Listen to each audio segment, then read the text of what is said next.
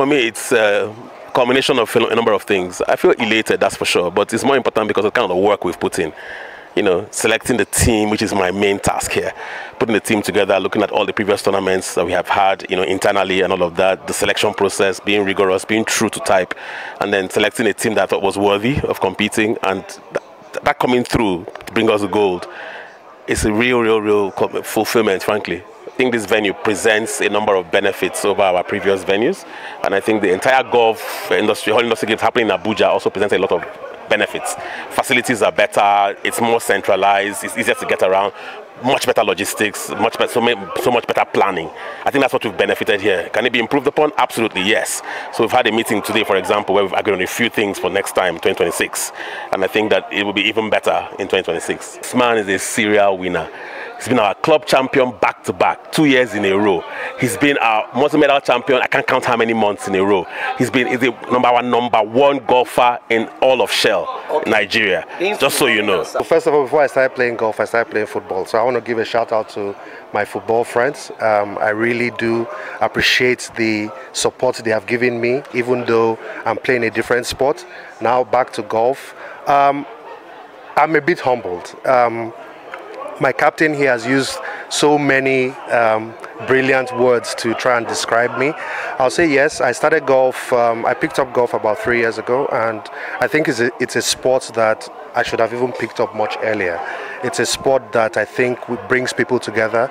It's a sport that really tells you a lot about life, because your attitude on the golf course is a real expression of who you are and how you are able to overcome challenges in life. So yes, I think golf is an excellent sport, and I would encourage more and more people, even the young ones, to pick up the sport. I served in his committee, in his past committee, and I know the brilliant things he's already put in place to ensure that the upcoming ones will participate. There's a President's Cup which will be hosting sometime next week, and also that also includes people who are encouraged to come and be part of the game. The first thing for me, the main principle is to make sure that we remove the bias that golf is an elitist sport.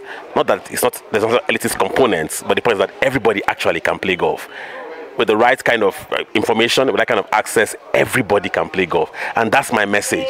And frankly, the ones that have more time to actually play the game properly are the ones that somehow have less wherewithal. So we have a program that's going to try and encourage that group of people who have less resources, but more interest, more athleticism, and more proficiency to play golf. And that's the brainchild behind the Niger Delta the Youth Empowerment Golf Initiative, which kicks off next week and will run for 3 years, trying to promote people who are coming through, who don't have the means but have the interest and the proficiency to play golf to a sustainably high level as professionals. Actually, I have 2 trophies here. One is the winner for the ladies, the winner of all the ladies that played today. Then one is the longest drive. Then the third trophy that I'm holding is for NNPC, the team. We are the first runner-up. We have silver.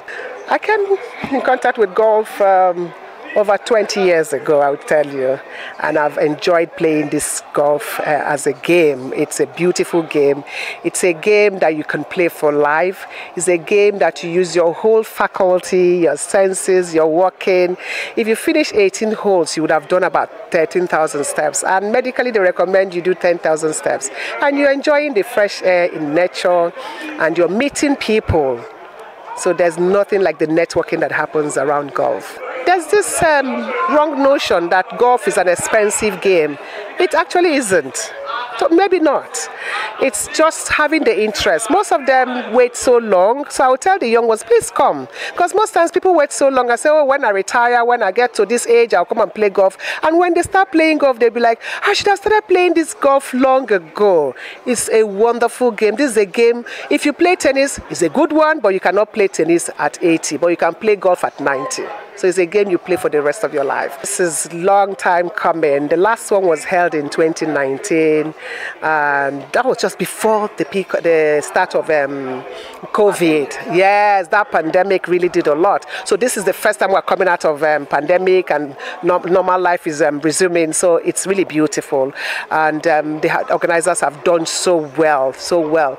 But there's nothing perfect in this world, so we'll keep improving as we go on, I would say. Nigerian oil and gas industry games. It's been here for some time.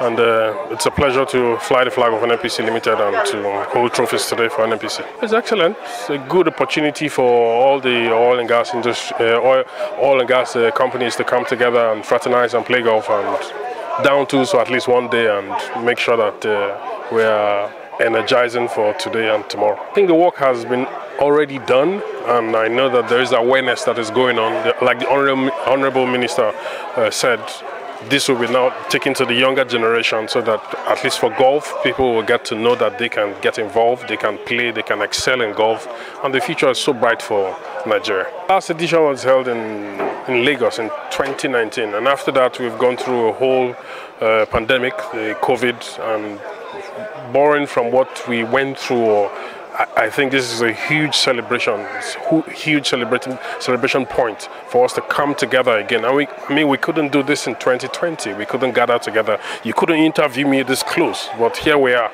shaking hands and hugging. And I don't think that we left any stone unturned or any table unturned. I feel really happy because it's my first ever competition anywhere. Because I'm a new golfer. I got my handicap in September, so I was just hoping to come and compete and enjoy myself. You see, I went home. I didn't know I won something. They had to call me to come back and pick up my prize. So I didn't know I did that good. I knew I was getting better, but I didn't know I was that good. It's been really well organized. I like the organization, and it also helps that my office sponsored golf actually. Yeah, so I think it's good. It can only get better, you know.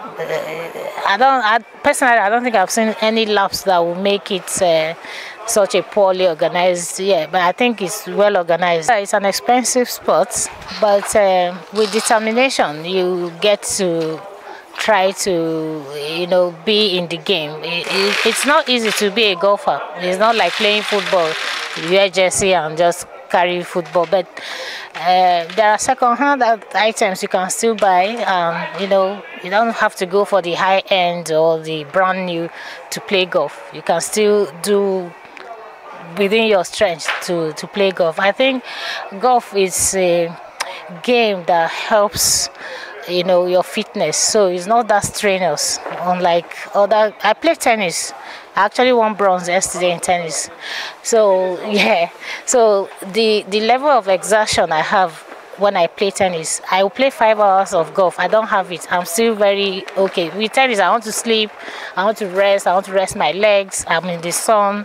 I had a grueling game yesterday in tennis, but here it is not grueling. Just hit the ball, you continue working. So I think I would like to encourage people, especially women, to get into these sports, because for us, our bodies doesn't carry us so much as men for a long time. So we kind of, you know, maybe because of childbirth, we reduce our activity and all the other things that we go through. So golf is a perfect sport for us to slow down and still stay fit. I would say welcome. I will actually tell every woman to come on board. For me, I just started. I just had done 6 days at the range. You know, it's a game you want to reckon with. You know, it's a game that has a lot of techniques and mechanism, and a game of discipline and focus and eye on the ball. You know, so it's quite interesting. And this time around, I noticed that the women were so happy because this is the first ever that I made it compulsory that women must play, and 2 from every industry. And we had 13 oil and gas industry here, and you know, having two women, they were excited, they were so happy. I saw them winning trophies and winning medals. So it's a game that is not a game for just men, it's a game for everyone. So interesting because all these persons that you have mentioned their name are all golfers. You know, interacting with the minister, he was like, oh, I'm gonna play golf. I mean, and you saw his tee off, he was like a pro, you know. So it's encouraging. It's for everyone to, it's a game that gives you a lot of focus. It gives you a total body exercise from head to toe because of your mental and your switch, the way you swing around, you know. So it gives you that body total exercise. So it's a game that it's encouraging for everyone, and anybody can play. You come to the range, you see children, you see 2 years old, you see 70 years old. So it's a game that has no limit of age. So it's a game for everyone to play.